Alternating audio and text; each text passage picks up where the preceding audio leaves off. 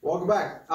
Today we're going to be talking about convection currents. So what I've already got out here are the traditional convection tubes. These can be found on Amazon, eBay, or if you're running low on resources, can even be made with a 2-liter bottle by opening up the bottom half of the bottle to be able to make this work. The other things you'll need are a couple of tea light candles, a couple of buckets with ice. You need to have a lighter, and then the punk sticks. Now, the punk sticks are also known as the fireworks lighters. They'll just keep a constant stream of smoke flowing. One of the things to consider as well are students with allergies in this lab.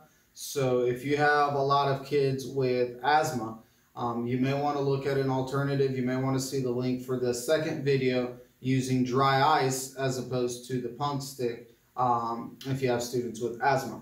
And then also, because we're using fire and it has the smoke, having a nice aluminum tray handy so that you are able to have a place to rest your punk stick in between the different trials. So the first thing that we're going to do is observe how the air moves above a warm surface. So the first thing that we'll need to do is light up one of our votive candles, and then we will just put the convection tube directly above it. Making sure that your punk stick is still lit, there is an opening at the bottom in which you'll be able to insert the punk stick, and with a flashlight you'll be able to observe what is happening to the smoke above the warm surface. So as the air above the candle is warmed up, it rises up with the smoke. Now if we look at the same concept, but with ice underneath, now your surface temperature is cold. The air above that temperature is going to be cold as well. So as the warm smoke rises up, it begins to cool down, and you can see that a lot of the smoke will either linger within or turn around and begin to descend back into the convection tube.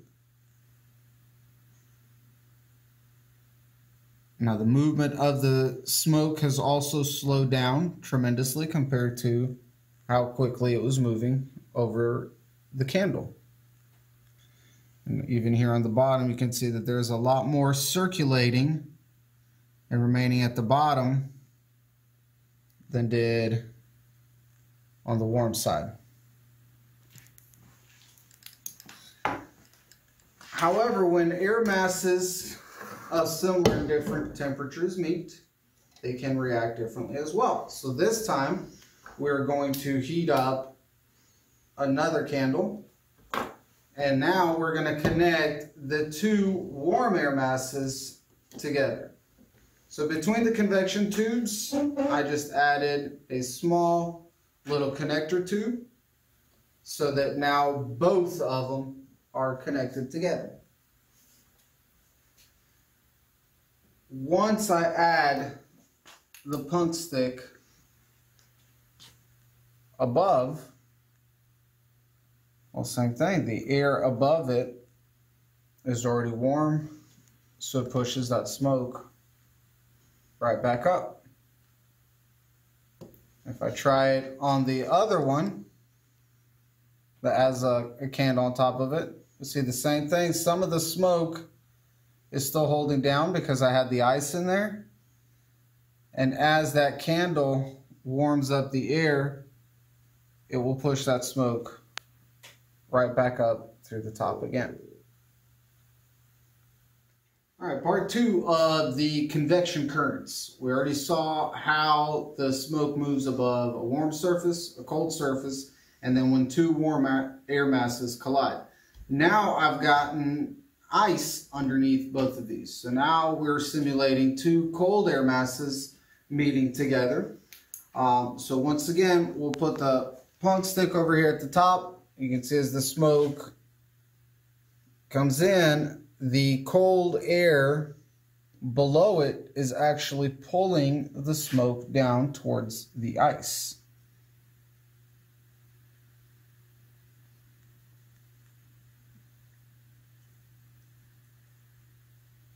Now once the smoke gets down to the bottom, it slows down even more, and that is where it lingers. Now the same thing would happen if I move it over to the other side. I can fill the second tube up with smoke, and as the cold air below it cools the air above it, it too begins to pull that smoke down as well. So we're seeing the same thing happening again on the other side.